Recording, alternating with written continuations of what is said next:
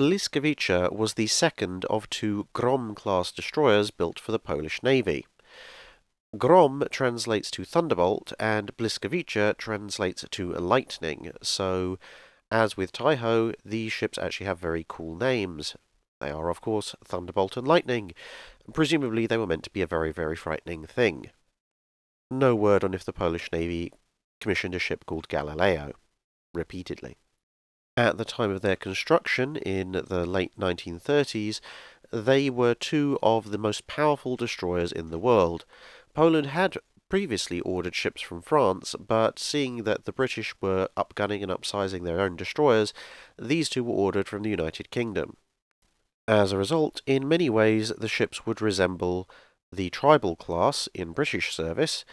However, they were one gun short. Rather than having 8 4.7-inch guns, the Groms would mount 7 4.7-inch guns with 2 twin turrets superfiring at the rear and a twin turret superfiring over a single turret at the front of the ship. However, they were not British guns. They were in fact Swedish 50 caliber quick-firing guns, the same that the Polish Navy had previously ordered for one of their mine layers. The rest of their armament consisted of 4 40mm anti-aircraft guns in a pair of twin mounts, 8 heavy machine guns in 4 twin mounts, and 2 triple torpedo tubes mounted on the centre line, along with the requisite depth charge throwers required for anti-submarine warfare. With her engines generating 54,000 shaft horsepower, Błyskawica could move through the water at a rather sprightly 39 knots. 2 more ships to a slightly improved design, Huragan and Orkan, meaning hurricane and windstorm, were ordered for completion in 1939, but their construction was interrupted by World War II.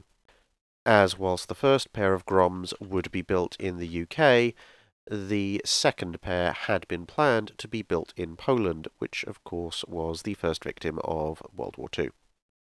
However, as World War II broke out, the Polish Navy could see the writing on the wall, and, like the Greek Navy, decided they were going to have no part in surrendering their ships to the Nazis, and the 2 destroyers would find themselves evacuated over to Britain to fight alongside the Royal Navy for as long as they possibly could.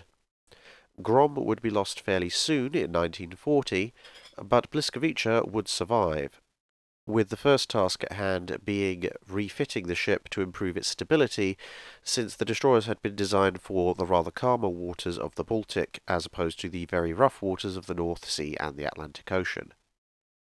Additional modifications included changes to the superstructure, the addition of a second searchlight, and the removal of the aft set of torpedo tubes to allow the carriage of a 3-inch anti-aircraft gun.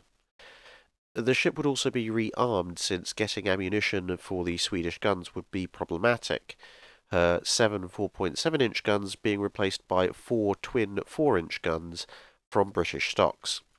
With this main battery switch happening in December 1941, and the 13.2mm machine guns being replaced by 420mm Oerlikons, it was decided that the ship's anti-aircraft capacity was sufficient, and the 3-inch anti-aircraft gun was removed again, and the second set of torpedo tubes reinstalled.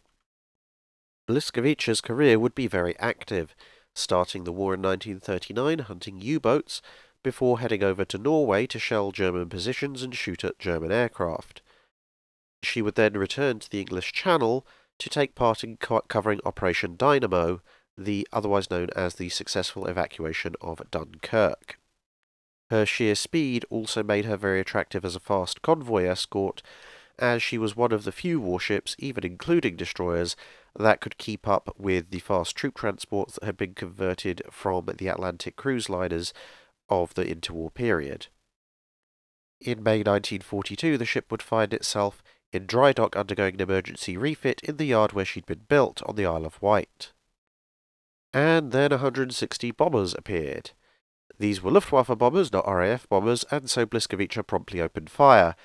She was rather eager to get further revenge on the Germans, and as pretty much the sole heavy anti-aircraft battery in the town, she had to single-handedly hold off a good portion of Luftwaffe 3. She did this, firing her guns so rapidly and so quickly that they began to overheat and had to be doused with river water to keep operational. Extra ammunition for the ship had to be ferried over the Solent from Portsmouth to keep her going, and all of this combined to force the bombers high, making her and the town a very difficult target, which she further compounded by generating a large smoke screen, which further obscured everything. This valiant defence left a deep impression on the townspeople, and there have been a number of commemorative events in the recent past in the town of Cowes, commemorating the Błyskawica's valiant defence and preservation of their town.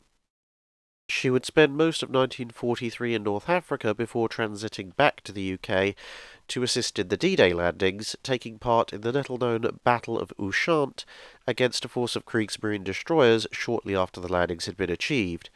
During this battle, one German destroyer was sunk and another was run ashore. Over the course of the war, she would damage a variety of U-boats, enemy ships, and a number of aircraft, shooting down at least 4 of them. Her final act related to World War II must have been the rather satisfying Operation Deadlight, where she, along with the destroyer HMS Onslow, would oversee the scuttling of over 100 German U-boats.